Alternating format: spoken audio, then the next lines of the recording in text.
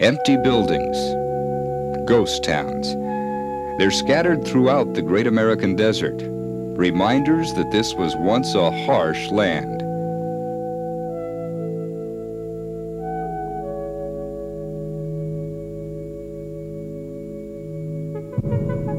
Only recently has modern technology offered safe and easy access to this beautiful but inhospitable place. But mysteries remain. Ancient living plants are being discovered, some of which may date back to the Ice Age. The amazing ability of animals to survive in an arid environment is only now being understood. But this delicate land is suddenly becoming something it never was. A playground for countless fun-loving Americans.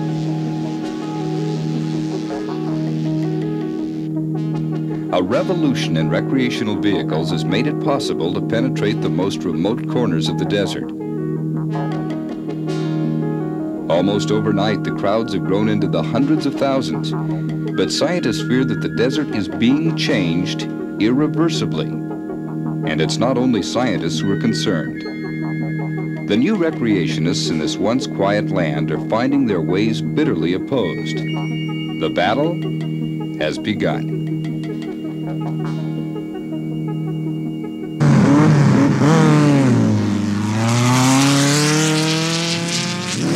Today it's probably in the mid-60s. It's clear as a bell. The air is just as smooth and beautiful to breathe as you've ever want to believe.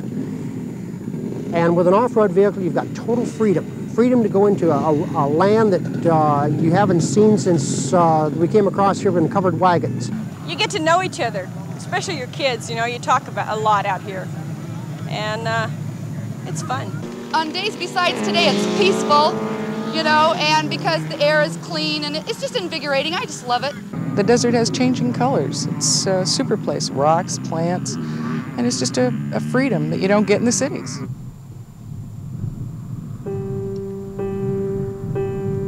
Modern enthusiasm for the desert was not always shared by the early settlers. They struggled to build towns, but created no more than outposts of civilization.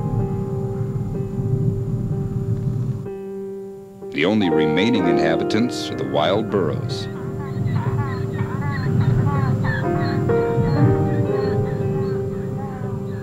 The frontier towns passed away, but the desert's quiet beauty remained. The rugged land took on a friendlier aspect. By the turn of the century, artists like Maynard Dixon were discovering the desert's colors, lights, and shadows.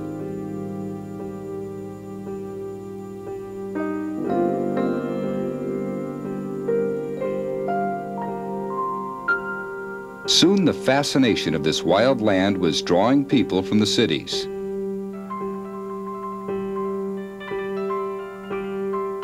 Along with tourism came the quest for health.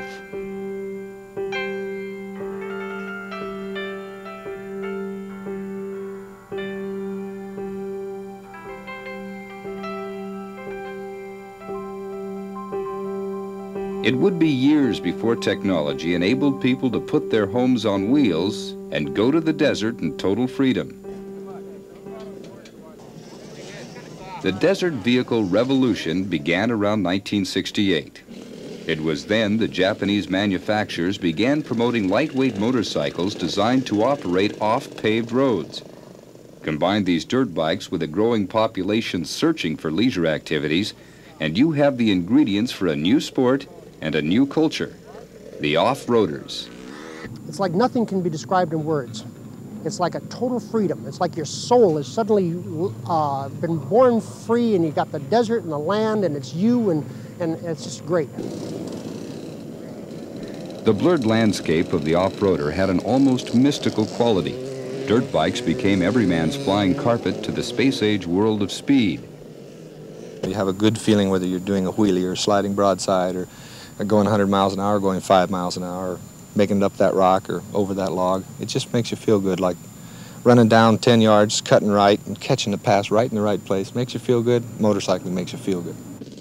Sagebrush horizons seem more appealing at 30 miles per hour, But underneath it all was a sense that riding in the dirt was a way to keep sane. It's my release anyway. It's what I do for getting away and getting my frustrations out, I guess. Put your helmet on. All right. Off-roaders make considerable investments in gear. Outfits are keyed to colors representing various motorcycle manufacturers.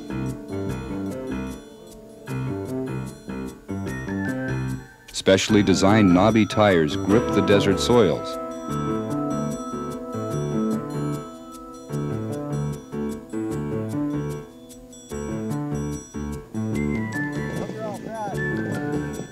The bikes have always been noisy and easily offended non-mechanized desert recreationists. It wasn't long before the complaints started filtering in. The organization handling complaints and responsible for desert management is a federal agency, the Bureau of Land Management. The Bureau, usually referred to as the BLM, has jurisdiction over much of the American desert. For years, the BLM had quietly managed millions of acres of public lands, dealing mostly with ranchers and miners. But the area it controlled possessed great potential for recreation. And in the 1960s, the BLM suddenly realized that the desert's scenic resources were in high demand. Acting on a congressional directive, the Bureau began formulating a massive land use plan for the desert's future. Robert Badaracco was recreation specialist on the BLM desert planning staff. The growing number of complaints about noise and dust from off-road vehicles disturbed him. Those who come out to the desert to enjoy the peculiar serenity and quiet and the sense of space in the desert are just totally intolerant of the user who comes out primarily to test his skill in a vehicle and challenge the desert terrain with a very powerful machine. The debate again hinges around this problem of basic and inherent conflict between mechanized and non-mechanized recreation activities. The two are entirely incompatible. As a planner, I have to deal with the problem of providing for the needs of both of these groups somehow. And it means making some very, hopefully, some judicious decisions about how to, in effect, zone these different kinds of users so that each of them can have their opportunity, but so that the majority of people are not having to suffer a diminished recreation experience because of the presence of off-roaders who are creating dust and noise and who psychologically offend the non-mechanized user. The initial reaction of off-roaders to complaints about their activities was one of surprise. They were convinced they did no harm to the environment. I don't see, what motorcycles are going to hurt here. There's just bushes and dirt. And we make a few extra tracks through here. It doesn't mean anything. An off-road enthusiast who added indignation to surprise was California State Assemblyman Robert Hayes. It's public land. It belongs to the American people. And it should be for the right of all people to use and enjoy. I don't see anyone out here that would be a bit unhappy if someone decided to hike across this land. The desert is one of the most viable, beautiful, hardy environments in the face of the earth. It stands cold and heat, wind and rain, hikers and motorcyclists. It accepts them and accepts them well. On the western edge of California's Mojave Desert, some scientists were beginning to dispute the assertion that the desert is a tough and resilient environment. Dr. Howard Wilshire works for the United States Geological Survey. He and other scientists have conducted extensive research into the effects of off-road vehicle activity. With instruments like this penetrometer, the characteristics of desert soils can be measured. Studies in the early 1970s began to reveal the ways in which off-road vehicles cause erosion. The soil is the very basis for the living system here, the total biological system. And it is, by nature's way, structured in a very delicate way so that the upper parts of the soil are the more fertile parts. They're softer and easier for things to move around in, both microorganisms and plants. And that soil structure is immediately disturbed by even a single vehicle crossing it. But the important difference between vehicle use and all other forms of recreation is the rate at which the land is degraded. And it's far, far more rapid with vehicles than any other form of recreation. Some places are totally bare now, and the soil beneath or where the plants used to be is now compacted, so it's quite strong and hard. So that now we've created the conditions in these canyon areas in which a rain that before would be absorbed by the land now runs off and forms floods. Water erosion also carries off fine soil particles churned up by vehicles. These bits of soil contribute to hazardous dust storms. The erosion is clearly visible. We can see that the land degrades very rapidly under this use. We now have a great many people doing it, and it poses a very significant threat to our public lands.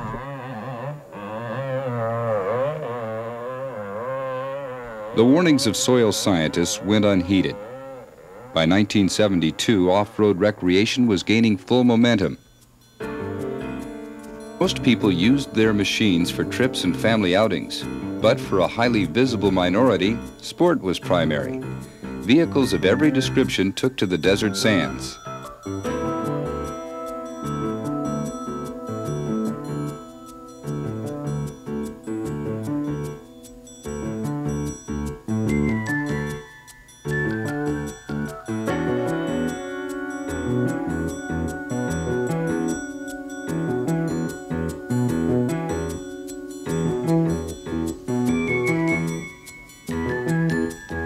A strong sense of group identity developed among off-roaders. Clubs were organized like the Las Vegas Sand Gamblers.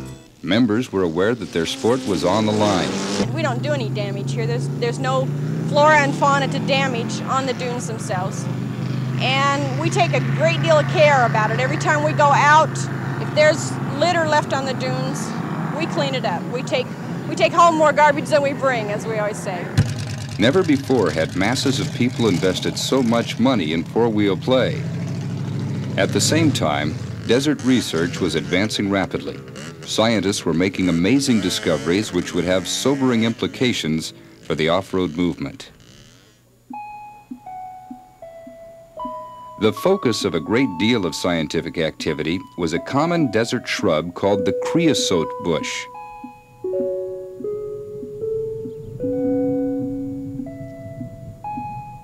This shrub has long been regarded by the Indians of the desert as a miracle plant.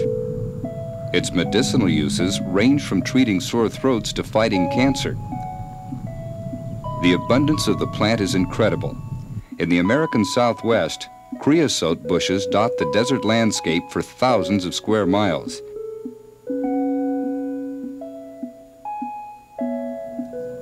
But it was not the medicinal properties of the plants as much as their age that fascinated researchers.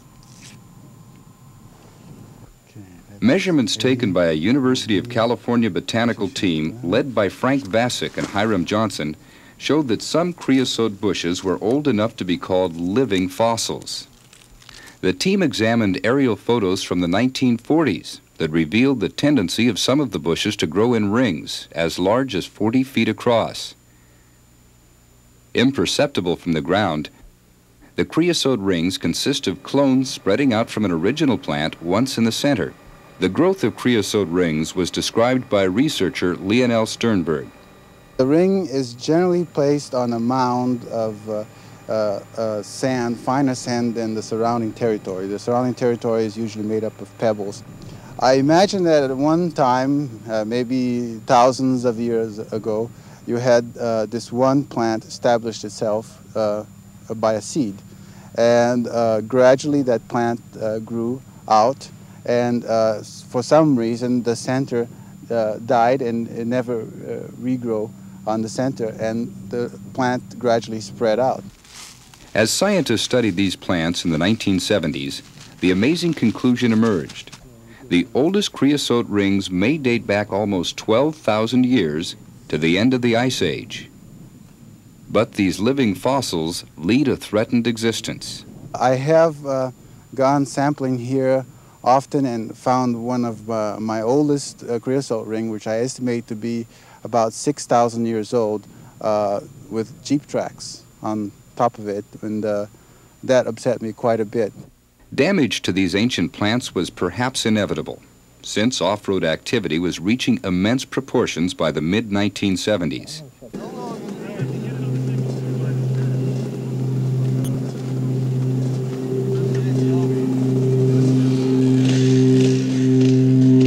As improved vehicle design made rough riding easier, off-roading took on an increasingly competitive nature.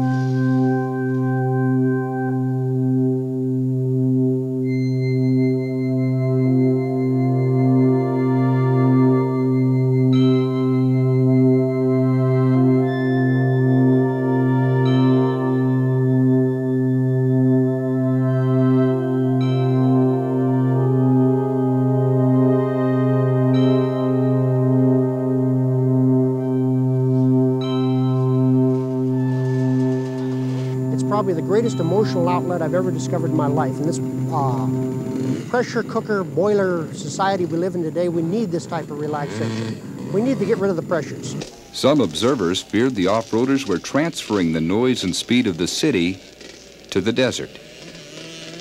Just as a private citizen observing the scene, the thing that disturbs me about it is that it really constitutes a transfer of our urban alienation from nature to the land. We are now capable of going to even remote and hostile places on the land and never set foot on it. We're in our, or on our machines constantly. While the off-road movement grew, scientists continued their work. They became increasingly concerned about the desert's irreplaceable resources. Archaeologist Carol Rector is a consultant for the Bureau of Land Management's surveys of Native American cultural landmarks. Her studies focused on one of the mysteries of the desert, ancient Indian rock engravings known as petroglyphs. No one claims to understand the full meaning of the petroglyphs. Even their age is uncertain. They may date back anywhere from 500 to 3,000 years.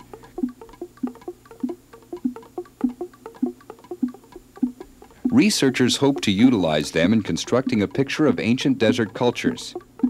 Rock art was bound to be affected by the sheer numbers of desert recreationists. In some cases, the rock art has been removed. In other cases, it has been painted over by spray paint.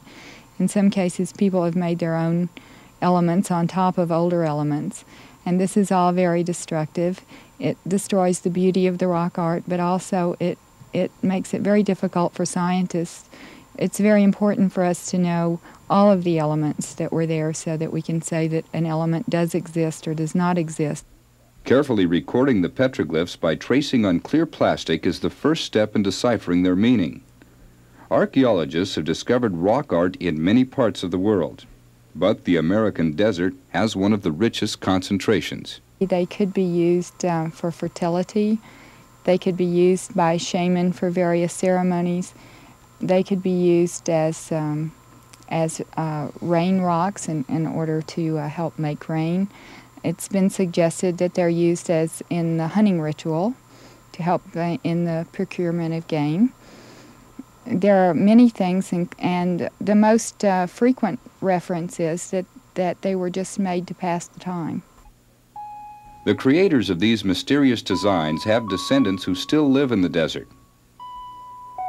Today's Native Americans, like the off-roaders, are appealing to the Bureau of Land Management for their rights to the desert. Their spiritual grounds are medicinal hot springs and plant collecting areas.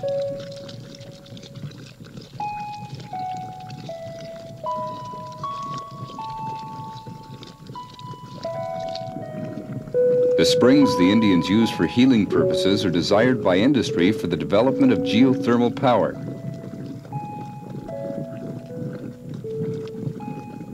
The tribes have been struggling to save areas like this for several years. We go in there for the mud and to drink some of that water, and for our paint and that we use in our ceremonies and our healing purposes. And there's herbs right there near the water. In desert mountains, the Indians gather only enough food and medicinal plants to meet their needs. When we go out and gather anything, it's just for our use for at that time and not more. And we leave enough there. We leave things there for the little animals. If everybody used Mother Nature or whatever was put here by the Creator, everything would be as it is instead of trying to destroy it by taking too much. The Indians ask only to maintain their age-old balance with nature, but something foreign has invaded their land. Obstacles in the form of new power developments and military test sites stand before the desert's Native Americans. There are so many trespassing signs that we see that we're afraid to go into a lot of places. And that isn't fair to us Indian people, because this is our country. The Indians' quiet protest is difficult for the BLM to hear amid the noise and confusion of other desert battles.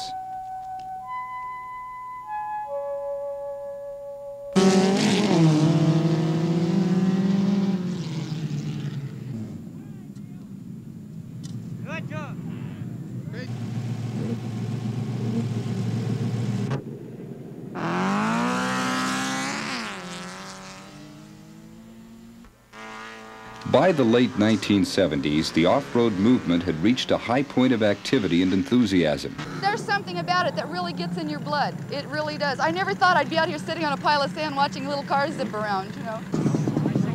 Ruthie Carmel expressed the growing antagonism towards the Bureau of Land Management. I really think that they ought to leave us alone. You know, I think they ought to just leave us alone. If they want to make wilderness areas for people who want to hike 40 miles into the woods, that's great. But we do try to take care of the dunes ourselves, you know, and I don't think they should be harassing us like they do. But the off-roaders weren't to be left alone. Studies were showing that desert wildlife was in serious trouble. Due to man's activities, more and more species were being put on the threatened list. In areas where off-road use was heaviest, a 1977 study found that animal life had been reduced by half or more. Among the animals suffering losses was the kangaroo rat. Along with many other desert animals, his habit of living just beneath the soil made him particularly vulnerable to vehicles. These threatened animals concerned BLM biologist Christine Berry. Desert animals are well adapted to living in desert conditions. These animals can take care of themselves when the land is undisturbed, but when man enters the picture with livestock and with burros and with off-road vehicles, then man also has to be concerned about leaving areas and managing the land in order to protect areas for these animals. Off-road vehicle use can destroy the soil cover, cause formation of gullies. It can destroy the annual vegetation, the wildflowers and the shrubs. It essentially destroys the food and cover used by the wild animals. Off-roaders were a world away from Christine Berry as they began mounting opposition to the BLM. The BLM had denied dirt bike riders a permit for their annual Barstow to Las Vegas trail ride, over 150 miles. In defiance, these recreationists entered the 1980s with a series of protests. The BLM and the environmentalists had never been so unpopular. The Sierra Club's the biggest problem. They want everybody to get off the world. That's their problem. But, you know, that's not going to happen. I'm sorry. This world was created and people are here and we're going to use it. And it's going to have to be that way. And that's what this ride's about. It's a protest. A sagebrush rebellion was in the making. State Assemblyman Robert Hayes launched a bitter attack on the BLM and disputed the value of its environmental research. We're protesting the entire mismanagement of public lands by the Bureau of Land Mismanagement. And that's their new name, Land Mismanagement. They say they can't have this trail ride because of the environmental impact out here. Environmental impact on a course that after 27,000 motorcycles have raced over. There's a little bit of credibility there that leaves something to be desired. Despite the off-roaders' criticism of the BLM and the scientists, a new era of sophisticated environmental research was underway. Scientists had developed a powerful new technology to assist them. Today, satellites send back images that can reveal massive changes in the desert. Plant life can be observed over hundreds of square miles, and dust storms, caused in part by man's activities, can be traced on a global scale. The total magnitude of man's impact on desert resources can now be studied. Scientists have raised the specter of inadvertent changes lasting for centuries. In this area here, we're talking about times required to restore the soil of at least 10,000 years if we walk away today and leave it and don't do anything else to it. The research points up the permanence of the effects on the land for the immediate pleasures of people now. Even with gas prices rising, off-roading remains extremely popular.